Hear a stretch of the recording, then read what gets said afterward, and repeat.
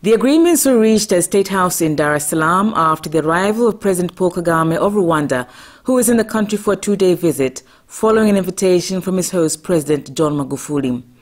Upon his arrival at Mwalimu Nyerere International Airport, President Kagame was given a guard of honor before witnessing traditional dances.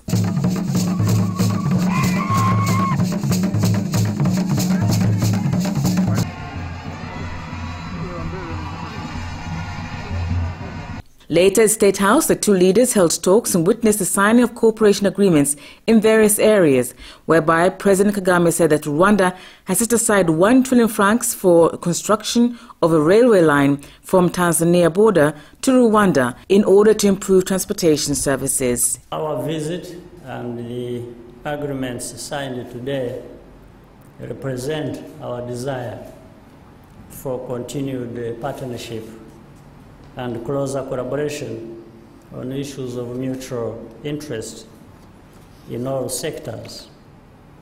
The President and I have had good discussions building on the spirit of friendship, strong historical ties, and the future aspirations desired by Tanzania and Rwanda. On his part, President Magufuli said Tanzania has a lot to learn from Rwanda, including on revenue collection through ICT, and assured Rwanda that the port of Dar es Salaam will work efficiently with no bureaucracy and corruption. Nafahamu Rwanda mna karibu 70% ya bidhaa huwa zinapita kwenye bandari ya Dar es Salaam. Almost 70% of Rwanda's goods come through Dar es Salaam port. There are some challenges of facilities at our port and corruption which frustrated traders using Dar es Salaam port. There were also other barriers on the road, including numerous checkpoints which discouraged traders. We have made efforts to address many barriers, such as reducing road checkpoints from Dar es Salaam to Kigali to only 3.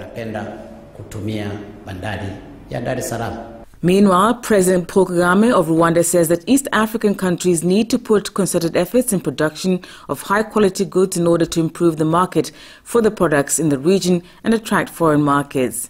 President Kagame made the statement in opening the 40th Dar es Salaam International Trade Fair at Mwalimu Julius Nyerere grounds.